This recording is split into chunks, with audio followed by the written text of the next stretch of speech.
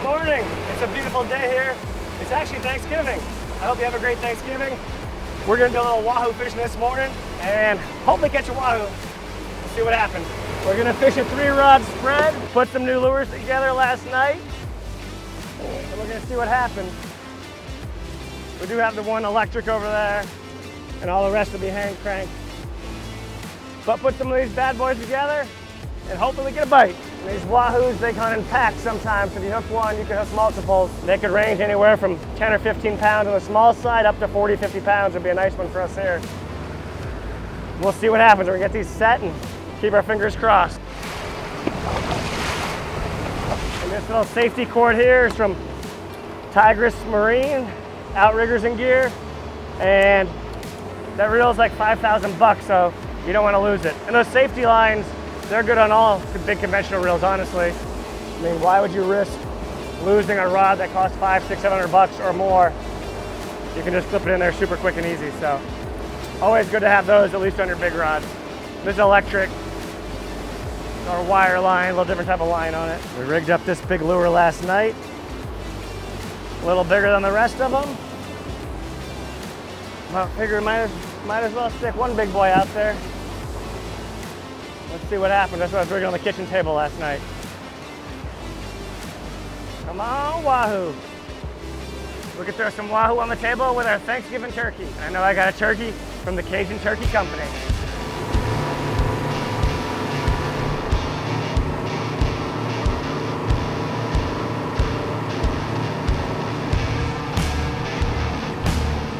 So we've been wahoo trolling now about 20 minutes or so. No bites yet. But the waters got really blue up here. We're headed to the north. And a light current. I got a report about 10 or 15 miles north of here. There's better current going to the north. We got a southwest current down here. But the water got pretty and sun's coming up, a beautiful sunrise.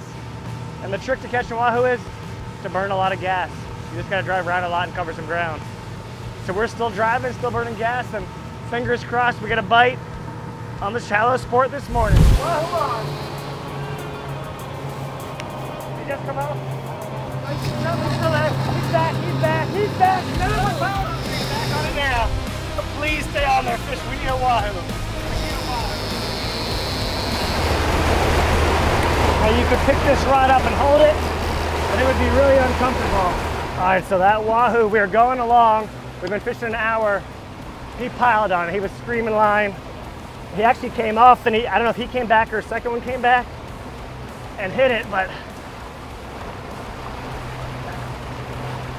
if you had a rod belt, you could hold it, but this boat being low gunnels, I'm down here on my hands and knees cranking them in because I want wahoo for dinner, baby. I want wahoo for Thanksgiving dinner. But I mean, there's no mistake. The head shakes 100% of wahoo. He is so far back there. I mean, he dumped probably a 200-yard run, and there's no telling. I mean, it could be a 20, 30 pounder, it could be a 40, 50 pounder. But we got the Penn 70. On one of the Winthrop butts, you know, a Terminator butt that goes up and down. One of our 80-pound stand-up rods, and this is just straight grinding now, turning and burning. He's pulling still. Sometimes a wahoo, you know, you get them coming, they start skipping on the surface and coming like that, but he's got his head down still. He's not planed up, but no mistake in that strike. You don't need a big boat. I mean, we're on a 25-foot bay boat. When it's calm like this, I mean, you could be out here on an 18-footer. Doing this when it's nice. It's a beautiful day here. Pre-frontal, little front coming through right now. You can see the clouds around. You don't want to fall off the side of this boat, you know. It's a flat bay, but it's a really cool boat. And this boat's going up for sale. It's for sale right now, actually. Fingers crossed he stays on there. He's probably within 100 feet, I would guess. Indicative of wahoo. You see that rod tip there. It's just bouncing around, and that's him shaking his head, trying to throw the hook. I bet we're got to be 70, 80 feet from the lead. Then we got a leader, you know, a little shock leader about 30 feet long. I have to leader him up here and hopefully get a gap in him. I just bumped the drag up on the preset. There's already at full, but still barely gaining on him. He did that first run. I mean, he was dumping. He was screaming. Clicker was buzzing. Came off, and either he came back or another one came back and grabbed and dumped another 150, 200 yards. He might have been back there 400 yards by the time we finally hooked him. Oh, I see him. We got color. Here he comes. Nice fish. He's back there spinning. Nice wahoo. Here we go, baby. This is us. This is our time to shine right now. Please stay on there, buddy. Wahoo, baby! Thanksgiving wahoo! Got it done. Rigged that lure up last night. That's the one we want right there. Probably about a 25 to 30 pounder. Good fish. He dumped the reel. He was hooked on the outside. That's why he took a little extra to get in. He wasn't coming straight by the mouth, so on the outside of it. That's a good one though. We'll take him all day, baby. Whew, right in the cheek on the lure. Got him done. Made that lure last night. That's what we were after right there, baby. Wahoo. We're going back out. We're resetting the lines. Old Blue and Pink did it. Rigged that lure up last night. Put a little poll on Instagram. I think 96% said it would get bit. 4 didn't, but the 96 were right. See if we can't catch one more. 8 o'clock in the morning.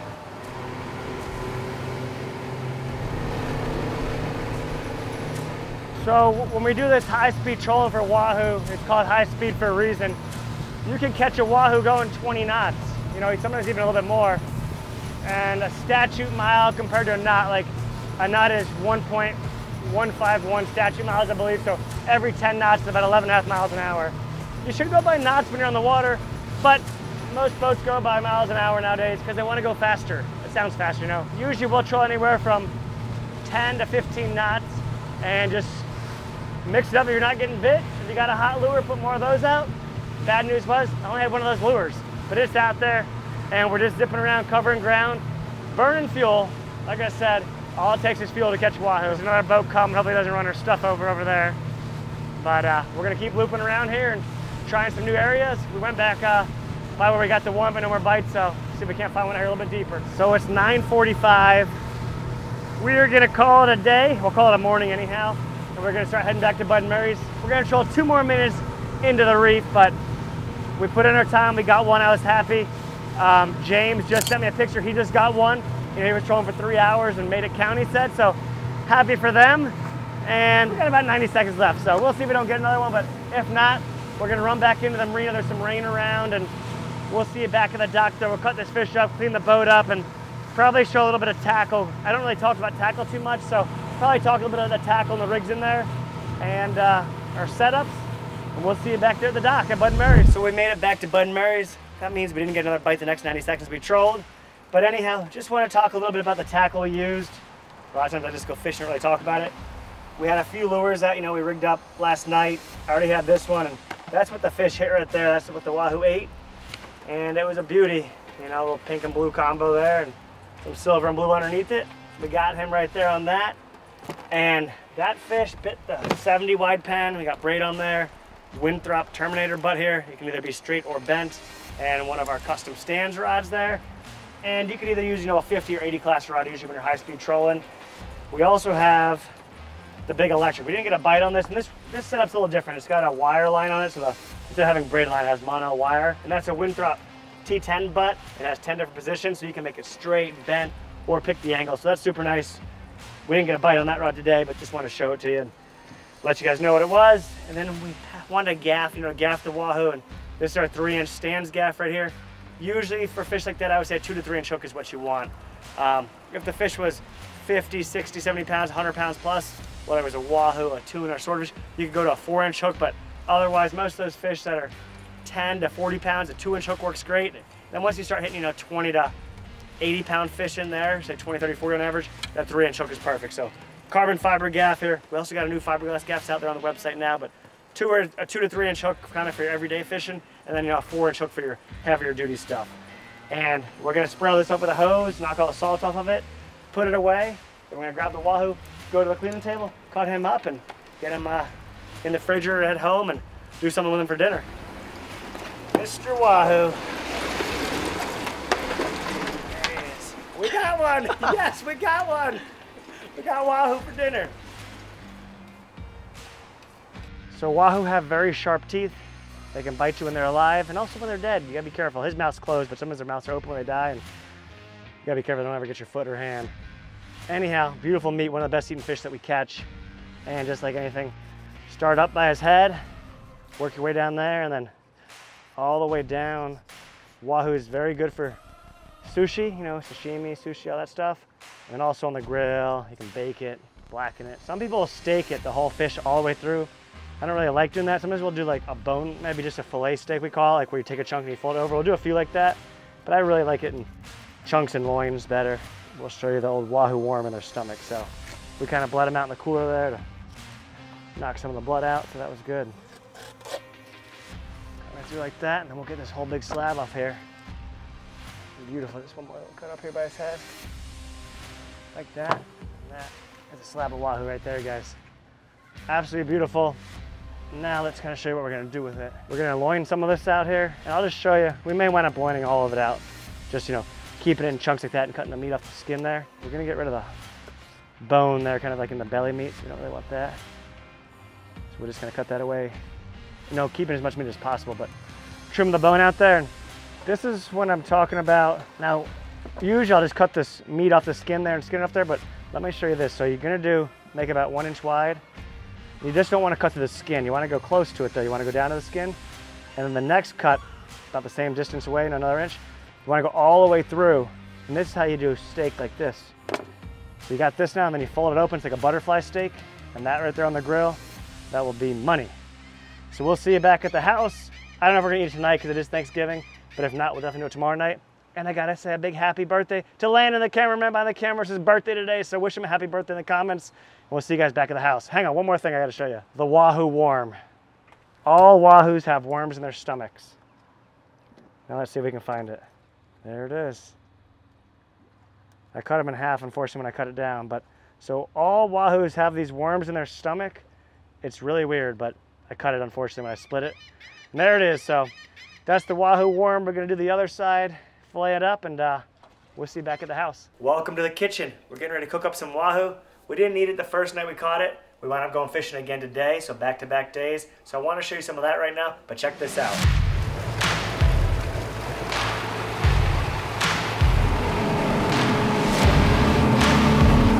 We made it offshore. We're gonna throw out a little spin fisher here and a little jig.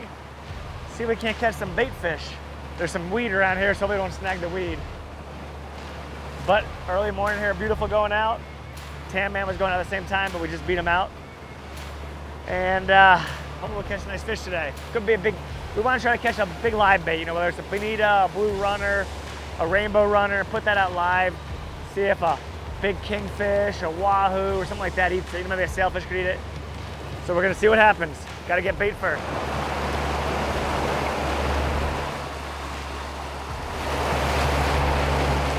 I gotta find them. Up to 2 on. And now the key is to get these things in. Put them out when they're nice and lively.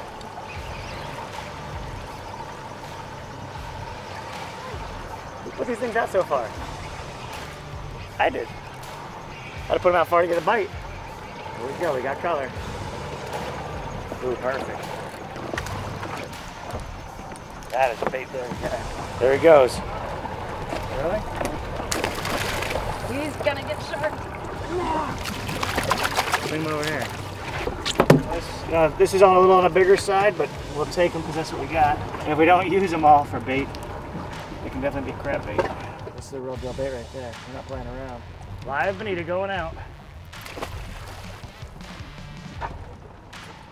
Some of these gonna be big. Now shark could eat it too. Hopefully you don't get a shark. We got one of our 20-pound rods in here, one of our offshore spinners, paired up with a Penn 6500 Authority. See what happens here.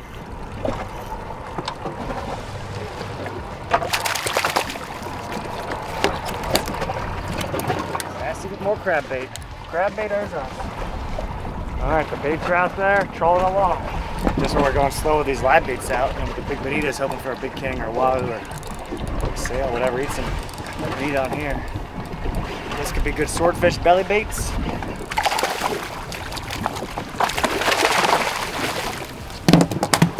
Bonitas are thick around here. That's a good sign. A lot of bait in this area. You can see them boiling. They're kind of jumping on top.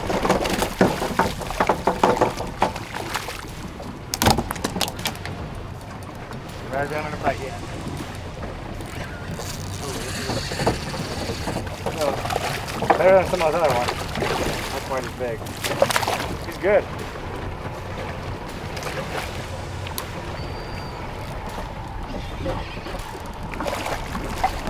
Well, we ain't got no bites on the big baits yet, but we're getting plenty of swordfish belly baits and crab bait. I'm going to show you how to catch a bonita. Got a Penn Spin Fisher 3500 or one of our light rods, a jig right there, Just want to do a nice long cast out there. Let it sink down for about 5-10 seconds. Just like that. And wind and jig, wind and jig. Thought I was gonna, oh, there he is. Right when I was about to give up, there he was. I was gonna say, don't give up. Bonita on. There's a bonita. Fresh bait. Cast it back out there. Let it sink down for about 5 seconds. Just wind it, start jigging it like this. Keep jigging it, give it good action. Make it look alive. There he is, bonita on. This one's been out there for about 20 minutes and no bites. Not to say he's still not decent, you know, he still looks decent. But I want to get a nice fresh one on there. Well, good thing we checked him and changed him, he's dead. Oh, they have to be 12 now? There he goes, he's going in. There's one lively bait. Whew. Yes, he is frisky. This is non-stop bonita action. These are the same bonitas they're talking about in Step Brothers. The trophy fish, the bonita run in the South Pacific. Although we're in the North Atlantic. Now, I'm not saying a big fish, you know, wouldn't eat this 4-pound bonita, but put a little 1-pounder out there, that's money.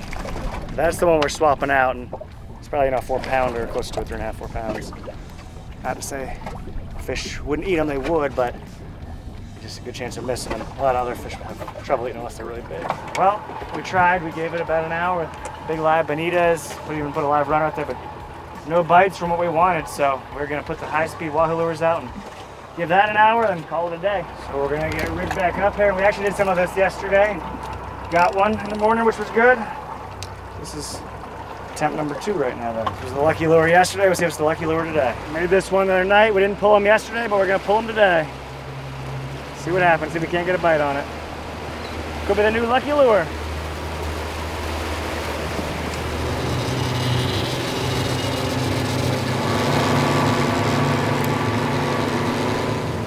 Oh, fish off, fish off, fish off. Slow down a little more. It might be a WAHOO, he's shaking his head. He didn't really take much line, but I don't think it's a big one, but we've only been trolling 3 minutes. The good news is it's only electric. We don't have to hand crank it in. Sarah's eating breakfast and I'm still cleaning up the boat. We forgot the gaff because the 28 Freeman is getting bottom painted and a couple of gaffs are on that boat. Yesterday we took a gaff on here that we got up the broad-minded, but they were fishing today, so we had to put the gaff back. So Nick's gonna grab the WAHOO by the tail is the plan. And Landon's gonna video. Well, I wonder if it is a WAHOO. Could be a tuna. There it is, it's a WAHOO. Oh my God, he just came off right there. We fished hours yesterday and we just had one on the first, literally, no, about 15 pounds. The first 2 or 3 minutes and didn't have a gaff, we just lost him right there. Of course, no more bites the next hour. I don't know if there's weed on here, just been over a little bit. We're gonna wind in and check. Those are long rods, way, way back there. Might be something small, it's pulling a little bit. You didn't really pull any line. I might have a kingfish on here. It is a kingfish.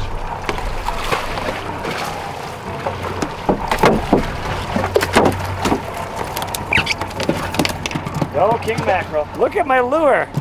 He destroyed it. 1 bite. The WAHOO gets away and the kingfish stays on. That's our luck. Hey, he'll be good for the smoker though. And you know what? I think we'll give him to Francisco back there at the marina and he'll be happy.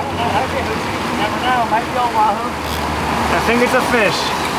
What was funny was I just put this reel in free spool to make it sound like we had a fish on there. And Sarah jumped up. She didn't know which rod it was. You always got to mess with each other when it gets boring and you're not getting bites. Oh, it's a long way back. There's the shotgun rod. It might not even be a fish. I think it's just seaweed. That could be our cue to go home if it's just a pile of weed. Now we're going to give it a few more minutes. Brown marlin. And no WAHOO. That's all we caught. Well, that wraps up today. We did lose a WAHOO on the leader there, but that's fishing, you know, you don't get them every time, and I think we're gonna go back home. We're gonna give that kingfish either to Francisco or to Vic to cook up. We got some bonitas for crab bait, and let's get back to cooking that WAHOO from yesterday. Look how nice this look. So WAHOO is known as nice one of the little, best like, sushi fishes out there. Yeah. And this is gonna be sashimi here. This is gonna make a little poke bowl too, but absolutely gorgeous. And if you ever catch a WAHOO, definitely try some raw. And we're gonna cook some as well. We're gonna do some terayaki. For the poke bowl, I'm just gonna cube them up. To make the poke bowl, you need rice. We had some leftover Chinese food the other night, and then she put a little rice vinegar in there, And you can have that, the fish, and avocado, and what else you put in there? Is that it? The best. Some poke sauce right there. Check it out. Old 2-pass there. We're down to the very end of it. Okay, we got lots more. I didn't used to eat raw fish. Partially because my dad always said it was bait, you couldn't eat it, but Wahoo, I think, is the best sashimi there is. Got it nice and cold, put it in the freezer first, made it firm, cut it, and it's awesome. Look at Claire's new luggage. Sarah got that for traveling with Claire. After I missed a flight. She missed a flight. If we had that, she could have made it, but Claire loves like rolling around. And Claire just turned 3 the other day, so she turned 3. She got a unicorn, blow up pool toy. And we got a birthday party coming up here this weekend, so hopefully we'll have a good time with that. Let's get cooking. So we got the Wahoo steaks here. We're gonna do Wahoo terayaki in the pan. We're gonna do this. We have the poke bowl. Got some leftover Thanksgiving sides, but we're gonna do some couscous. So let me get some water going and we get cooking here. So it's rice, avocado, Wahoo, a little bit of lime I squeezed on it. And now we're gonna put the poke sauce, 2 pots. 2 pats. Not too much, because it's like a lot. And a little bit of this. And some black sesame seeds.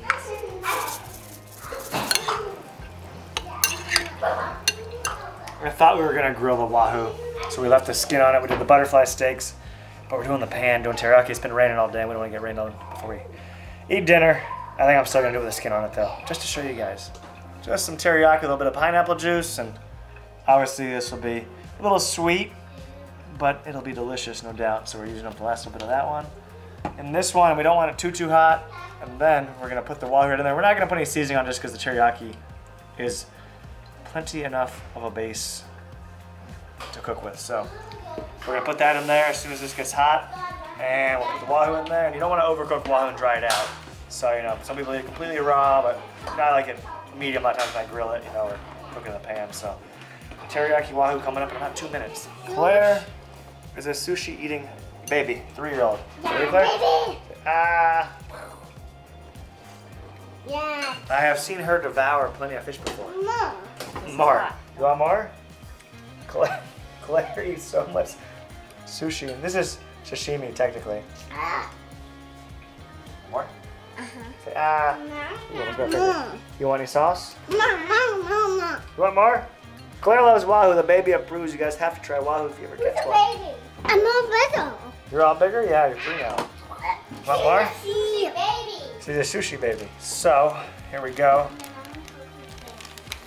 Our Wahoo steak right here, split in the middle. And, you know, ideally we were gonna grill with it, but we were gonna put it right here and put it in the pan here. And we're just gonna cook it like on medium heat because we don't want it to be too hot and burn because all the sugar there in the teriyaki.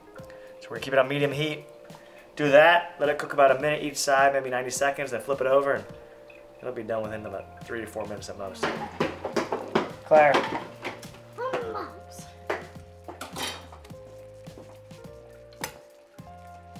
We're just gonna kind of smother it in there with the sauce on top, and this will be super sweet, and you can see it already flaking apart there, and super delicate, so this will be very, very good. This is when a baster comes into handy. We're gonna put it like this and just kind of baste it around there, up on top there. Well, I hope everybody had a great Thanksgiving. I know this video is out a couple weeks after, but hope you all had a good one with the family and friends, and or whoever else, even by yourself, there, just enjoyed the day. Why are you eating limes? I don't know. You like the way it tastes? I doubt it. So I flipped it over one more time just to make sure it's all cooked evenly. We're gonna pull it off right now, and you know we want it to be medium. I'm not going for a complete rare, but definitely don't want it well done. So I'm gonna grab a plate here and get it off there. Let it cool off there. We're gonna put it with some couscous and we'll be in good shape. Teriyaki Wahoo. I think we burned 28 gallons or so to catch them. Like we said, if you're gonna high-speed troll, it just takes fuel to catch them, and gotta cover a lot of ground. And the Bahamas, you know, that's where you can catch big numbers of them, but here we catch 1 or 2, we're happy. You go to the Bahamas, I mean, on a good day, we catch 8 or 10, even more sometimes. And once in a while that happens here too, but not quite as many here as there are in the Bahamas and other places. But couscous right there, teriyaki Wahoo right there. It's time to go try it out and see how it turned out. Down we go. Now I plan on grilling this fish, but did it in the pan. It's kind of raining out there, so I said, no, let's do teriyaki. And Teriyaki on anything is really good, but on fish especially. It's good. I honestly could have even cooked it a little bit less. Super white, you know, wahoo is super white when you cook it. It's medium, you know, maybe even medium well there. I could have cooked it even 30 seconds less, but the kids will eat it this way, Sadie especially. She's a little more picky than Claire. Nice change of pace. I don't remember last time I had wahoo. And it's just the teriyaki's, you know, sweet and sugary on it. And you really can't go wrong with that on anything. So whether it's steak, fish, chicken, pork, I love teriyaki. Definitely try it out. We're gonna try out Sarah's poke bowl, then we're gonna wrap this video up. Sarah's got the poke bowl, and her wahoo, that steak there was a little bit thicker than this one. And that is like what I was really going for. That one's like medium, perfect, kind of translucent in the center. But mine is still good, but it's just, I just could have cooked it a tad less. There's a movie called Lord of the Rings, and there's a shot in one of the movies where Gollum is with Sam, and Gollum catches a fish, and Sam cooks the fish, and Gollum starts freaking out and says, "You ruins it." That's how I feel about cooked wahoo. You ruins it. Ruins you heard it. her. So, and the two batch does have a little bit of kick to it, more like an aftertaste, but avocado, wahoo, sushi, some black pepper. I'd eat it as an appetizer. I'd rather eat it cooked from a whole meal though. But I'm not like everybody. Some people are different. So, how about the cooked stuff? Like teriyaki? Still good? Mm-hmm. That one's better. Mm-hmm. Yeah, I don't know. I don't like when wahoo gets cooked, it's just different. She says we ruins it. It could be anything if it's cooked, any type of white fish. He's gonna take my piece now. And that's what I really wanted. This piece was maybe, you know, this piece was a little bit thicker than my piece. And mine's still good, but that would have been even better there just because it's a little more on the rarer side, so. And before we sign off for this video, our Shallow Sport X3 is for sale. We'll put an email contact below if you guys are interested, but it's a 2022, right? Mm-hmm. 2022 25X3, and had a lot of good times on that boat, so it'll be for sale. And want to appreciate you guys watching this video. And if you made it this far in the video, we'd really appreciate if you hit that subscribe button. Over 70% of you that watch the videos are not subscribed, so please hit that subscribe button. We'd love it and help the channel out. And that's gonna wrap this video up. So if you want any merch, head to the website StanzFishing.com, and hopefully we'll see you down here one day at Bud and Mary's in Amarada. Buy a gaff and don't forget to take it on the boat. Yes, we forgot our gaff, as you saw today, and we lost that wahoo there. We may or may not got him with the gaff because he shook off right behind the boat, but that happens, you lose some fish. So we'll see y'all next time.